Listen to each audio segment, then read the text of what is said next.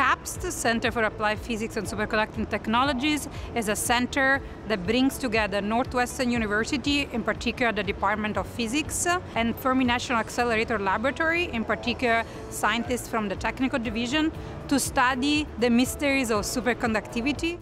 Fermilab is a leader in developing superconducting RF cavities for particle accelerators. The Northwestern physics faculty and material science faculty are experts in the field of superconducting materials, the theory of superconductivity. And that expertise, combined with Fermilab's technical expertise, is what we need in order to advance the performance of the next generation of particle accelerators.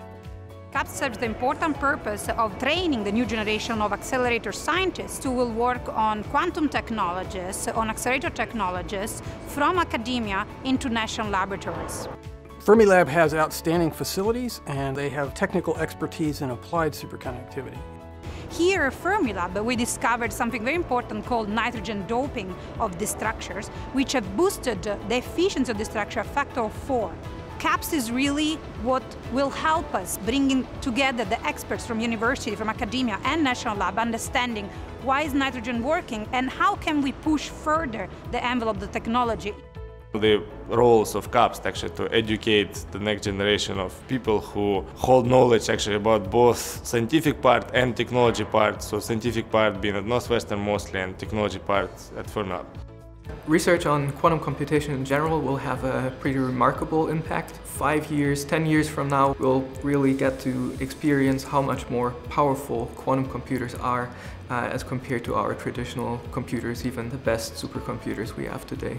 CAPST helps me in my research in the combination of talent from the Fermi National Accelerator Laboratory with my colleagues here at Northwestern that articulate important questions that are limiting us in applying superconductivity for accelerator cavity performance and for quantum information. It's a fantastic opportunity both for senior researchers but then also for our students and postdocs to learn from each other and be engaged in a collaborative effort.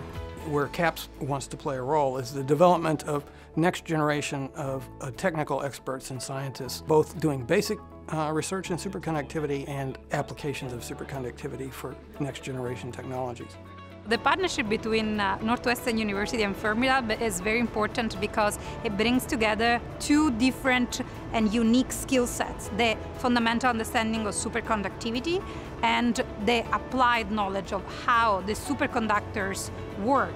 We can actually advance the technologies that are at the core of these particle accelerators. In the national labs, we often lack enough postdocs and students, so we really want to build this hub to train a new generation of young scientists that will actually make an impact in this field. The interactions between those at the National Fermi Accelerator Laboratory and here at Northwestern, that will serve as a base for training students, training postdocs, training researchers, who then can move this application of superconducting technology to improving our society to the next level. I hope to see that these technologies will advance to a point where we can build more powerful accelerators that will reach higher energy, higher efficiency. I hope that we can advance the technologies for quantum computing. So there is a variety of different applications that we can have a very important impact on by just pushing the fundamental understanding of the superconductors that we utilize in this technology.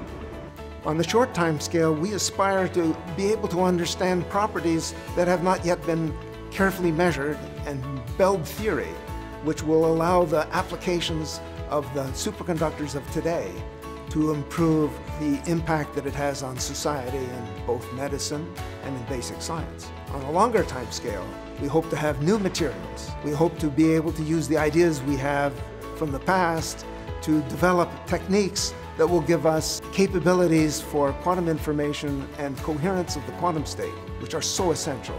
And importantly, will be the recognition on a worldwide scale of the importance of doing science this way. And hopefully that will have a tremendous impact, not just in the superconducting technologies that we're talking about here, but broadly in basic science applied to technological goals.